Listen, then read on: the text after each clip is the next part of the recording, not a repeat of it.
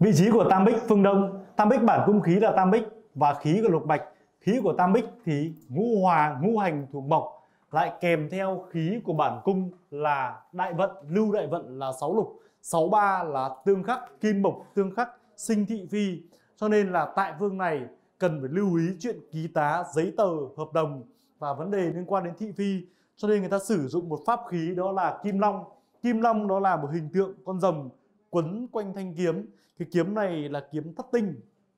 Nhìn thất tinh không ạ? Bộ thất tinh bắt đầu đúng không ạ?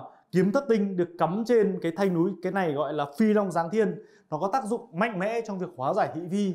Nếu như anh chị nào trong công việc, trong kinh doanh, trong cái công việc của mình mà thường xuyên gặp thị phi hay là gặp thị phi với chính quyền nhiều, thì trong phòng giám đốc người ta cũng hay đặt cái hình tượng là con kim long như thế này. Hoặc là vị trí của sao tam bích, tức là vị trí phương Đông của năm 2022 trong phòng khách, trong nhà hay trong cửa hàng, hay trong công ty, hay trong showroom, hay trong khách sạn, hay trong quán cà phê, đúng không ạ? Thường xuyên gặp thị phi thì chúng ta sử dụng thêm cái tượng kim long. Nếu như cái mệnh của mình khả năng nó hóa cái thị phi tốt thì chúng ta có thể không cần dùng. Nhưng mà những người nào mà hay thị phi, mà đặc biệt mà phương đấy chẳng may nó lại là cầu thang hoặc cái gì động hoặc là tủ lạnh hay là quạt hay điều hòa chẳng hạn, cái gì đó nó kích động phương đấy lên thì nó đã vô tình nó kích động cái thị phi lên rồi, thì chúng ta sẽ đặt cái tượng kim long này vào để mà chúng ta sẽ thực hiện vào cái việc gọi là hóa giải.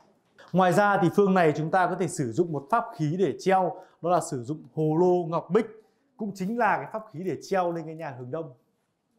Nếu hướng đông không treo được thì vị trí phía đông trong nhà treo lên, đúng không ạ? Vị trí phía đông trong nhà treo lên.